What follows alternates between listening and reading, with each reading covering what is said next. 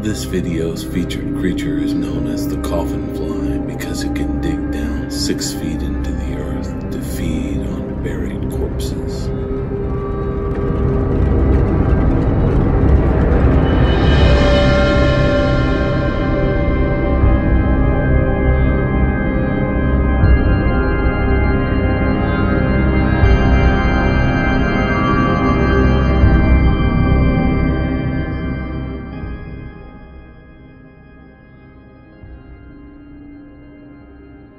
Actually, whether or not these flies dig down to coffins is still being debated.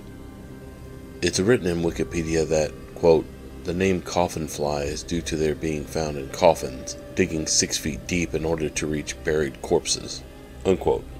However, entomologists at Penn State University say, quote, there is no evidence supporting conjectures that the adult flies of Macabre scalaris burrow 6 feet down to enter coffins. It is more likely that their eggs or larvae were already on the corpse prior to burial, unquote. The entomologists also report that there are records of Macabre scalaris breeding on corpses and then developing through its entire life cycle within coffins, thereby acquiring the name coffin fly. In all honesty though, you're more likely to find this fly in your home where it is usually a minor nuisance. These flies are similar in size to gnats and are attracted to decaying food, such as rotting potatoes, onions, or other stored tubers. However, their presence can also indicate broken septic lines or cracked septic tanks. But these flies, like vinegar flies, are attracted to many forms of moisture, including overripe bananas.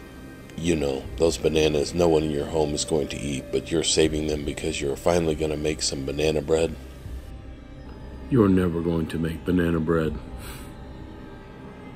Additionally, while this species is slightly larger than vinegar flies, which are teeny tiny like gnats, they are smaller than a grain of rice and may reach 2 millimeters in length. And before I forget, this is just one species in the genus Macabre, of which there are more than 1,600.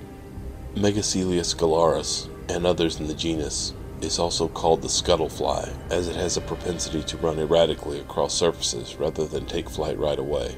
That too can help with identification. But really, a magnifying glass or a camera with a macro lens is a big help in identification. Macabre scalaris can breed in many types of decaying plant and animal matter, including humans, and is commonly found in a variety of environmental habitats.